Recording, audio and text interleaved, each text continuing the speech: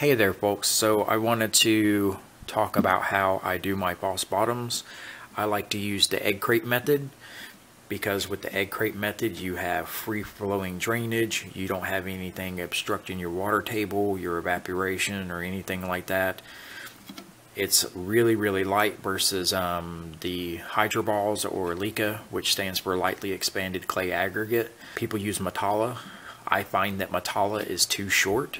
They say to go for a 2-inch drainage layer. This isn't exactly 2 inches. With LECA, you definitely want to put 2 inches because with LECA, you have all those clay balls taking up a lot of space. But with this method, you don't have clay taking up space. I'll show you a little bit of the details later.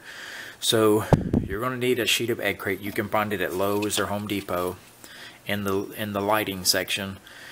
Ask them for ceiling light panels and they'll take you to this section where this is. It's called white egg crate louver.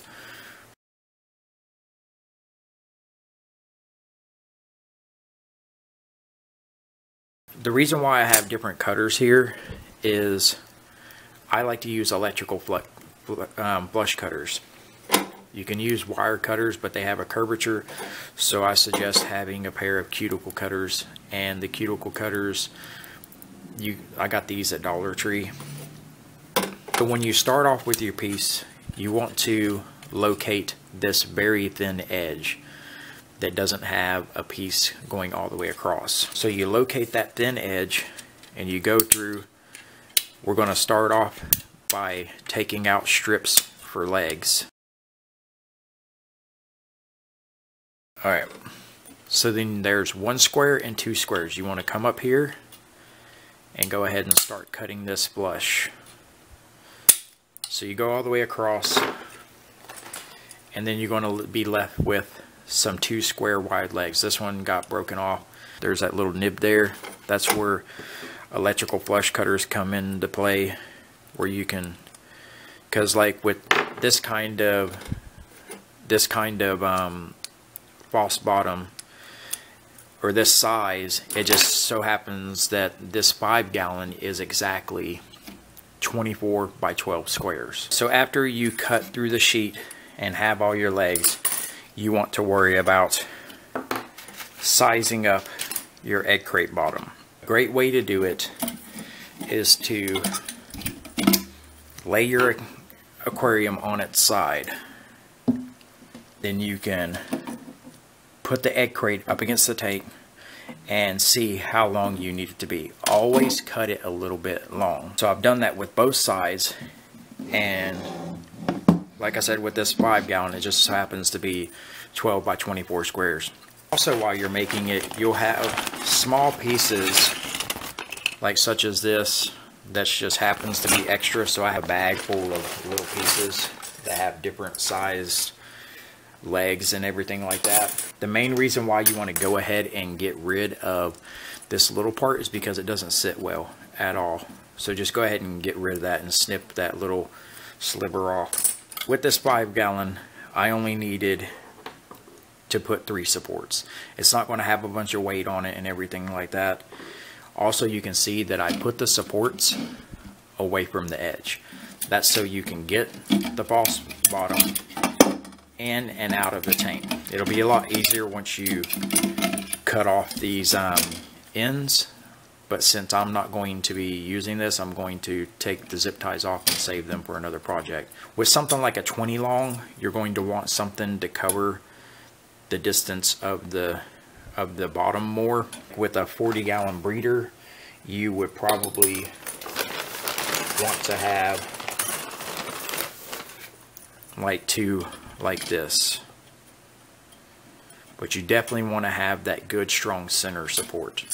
Whenever you put your zip ties on it, it's a good practice to zip tie to corners, to where the squares meet. Down here I put a zip tie on a flat part and you can see it's just really wobbly, moves around. But here on these corners, it's not tight yet. Here on these corners, it's a lot more stout. With this one, it just so happens to be 12 by 24 squares, But you don't have to make it completely flat across. You can make it to where the ends are sticking out like that, and just keep trimming, because you don't want to have a large gap. As you can see with this false bottom here, there isn't a large gap anywhere around the tank. As you can see, it butts up against the glass really well. Don't be afraid to leave your pieces long to butt up against the glass. Be patient, keep snipping it down until it fits inside. Some people like to use window screen. I don't like to use window screen because of the large holes. As you can see, the holes are so large, you can pretty much, I didn't even put pressure, I just twisted it, but you can stick a toothpick through it. I like to use air conditioner filter foam, and with this, it's very porous, but it has so many layers of cells that your microfauna doesn't fall through it. You only see the end of the toothpick whenever I put pressure, but otherwise you're not seeing the end of the toothpick. That'll keep your microfauna from falling through, and also it'll keep your substrate from falling through. Whenever you put the window screen on there and there's a gap, all that sediment falls down into the cracks and it builds up and builds up. I'll show you an example in a moment. I have seen examples of people wrapping their false bottom with their substrate barrier. You don't want to do that. You want to actually lay your substrate barrier in the bottom, create an overlap in the corner, and then put your substrate in. That way it goes up against the side of the window screen and it pins the screen in. Air conditioning filter foam is a lot better. You put the foam in the corner, let it fold over a little bit, then put your substrate in. Alright, here you can see the drainage layer from the side. As you can see, it's not quite 2 inches. Like I said, with Leica, that is whenever it really matters. With Matala is even thinner. I have my concerns about it, but if you keep your eye on it and drain it more often, I think it might be fine. A sheet of Matala to fit in here is going to be as big as, it's going to cost as much as a huge sheet that you can do many tanks with. This is a rather cost-effective way. Once you have your egg crate set up, you can cover it up with contact paper. I like to use contact paper.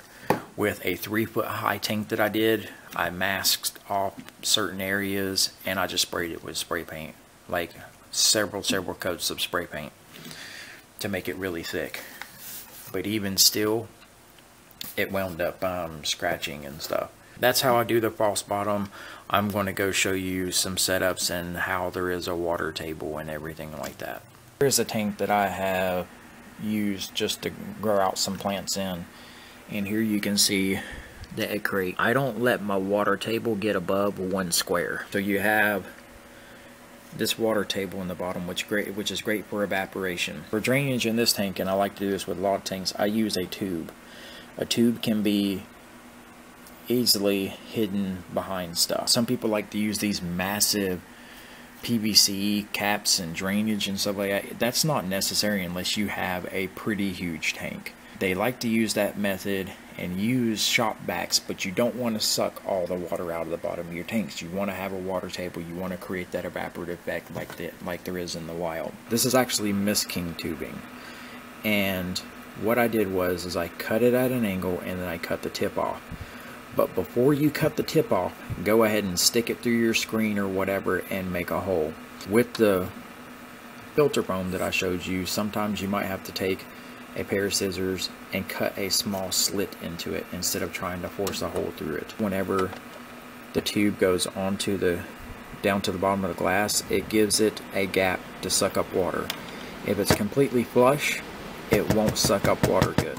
There's the tube, and you can see the cut in the tube that allows it to drain well. Here is some not Exoterras, these are Zoomeds. So with Zoomed and Exoterra, you can drill the front and put a drainage port on them. So what you do is you open up the lid, you find the hinge pin. The hinge pin is over here. You come over in between the glass and the hinge pin and drill you a hole. And then you fish a tube down in there. I have this huge syringe, 100 milliliter syringe. It's a lure lock syringe, which fits on the edge of the tube very nicely.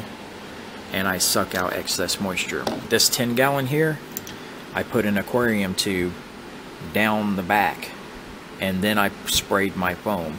So I have a drainage tube that's going all the way down behind the background into the bottom. Here is what I was talking about. If you don't put it up against the edge enough, you will have substrate coming down into the bottom. The substrate has fallen through, and it's falling to an extent that it now has a bridge from the bottom to the top.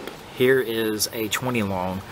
I drilled the side of the tank and put a tube through there for drainage. Alright, so that's how I make my false bottoms, and it doesn't cost a lot of money. If you want to use wire cutters, you can. Cuticle trimmers, Dollar Tree for $1. These zip ties, I think, are like $3. You don't want to use giant zip ties. These electrical trimmers are like $4 or $5 on Amazon. It is 99 cents. You can find it in the air conditioning section of Walmart. The sheet of egg crate, it's about $17, but you can do a few tanks.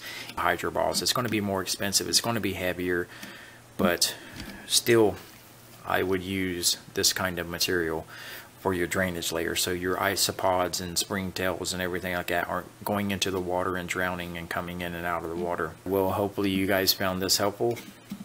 Later, folks.